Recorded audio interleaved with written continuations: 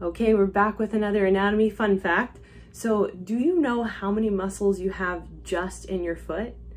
Well, you happen to have 19 muscles that are just in the foot. We call these intrinsic muscles, meaning they start in the foot and then they end in the foot.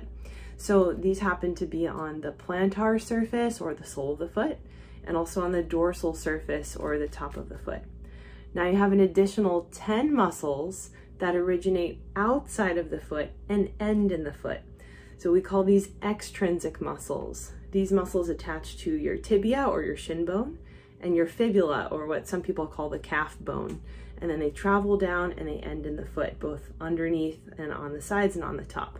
So that's a lot of muscles. It's 29 total that are helping you to move your ankle and support the whole weight of your body as you walk and jump and run and do all the other things you like to do on your feet.